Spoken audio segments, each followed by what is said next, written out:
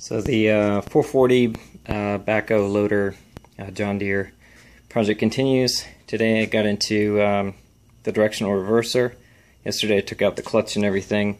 So this is what the inside, the yokes look like, or the arms that go to the yokes for the directional reverser. That's the shift cover. It just got set on the bench next to it.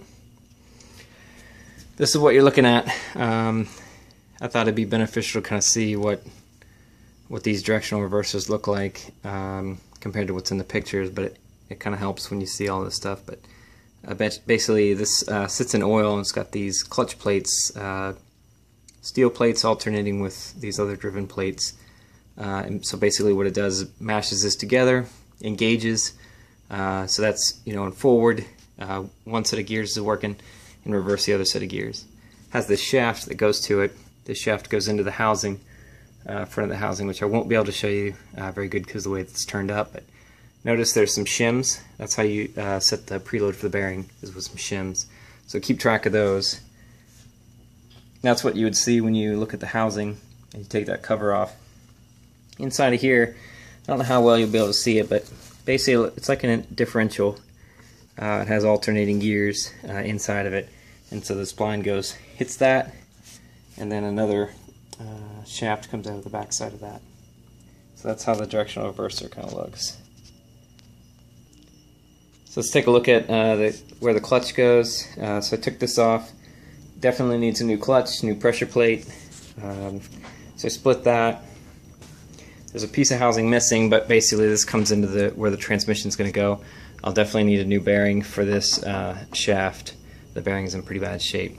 But that's what it looks like in between the housings.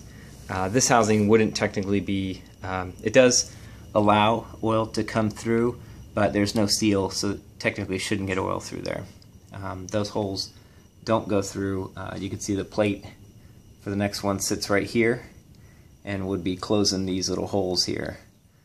So there shouldn't be any oil. You put oil in the housing for the directional reverser, but that oil is technically not really shared with the transmission, although in my case it was full of water because it had filled up with water and oil so much that it, I believe, had come out of one of these bolt holes and seeped over into the housing. So I had to drain that, drain the oil, and then there was even more when I took this housing off.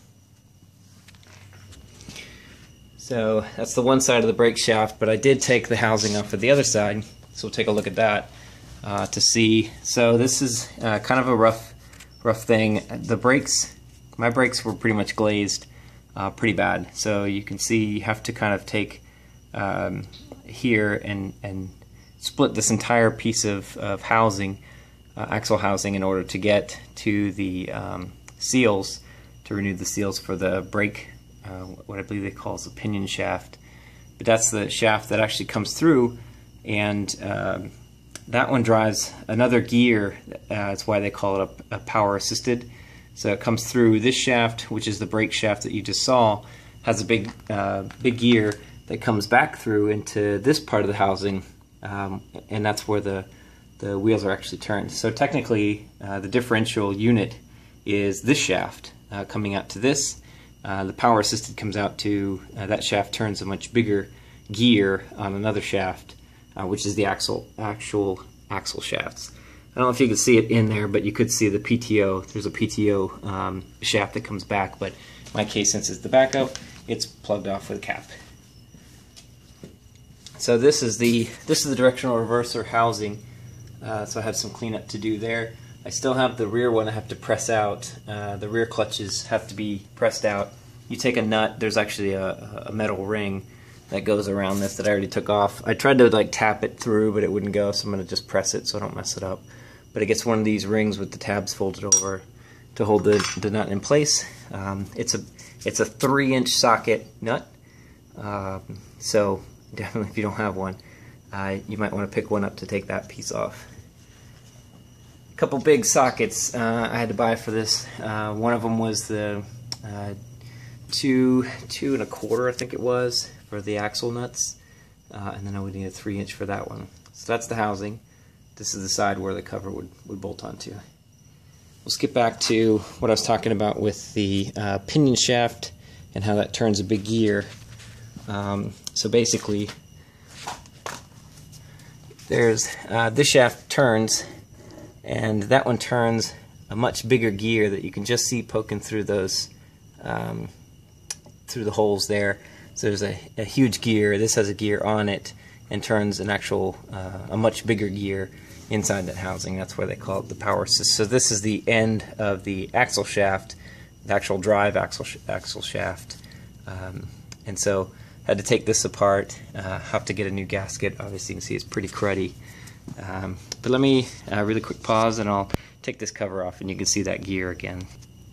Okay, so I took the cover off, and so you can see that big gear that turn in this shaft turns this big gear, and that's where they come up with the term power assisted.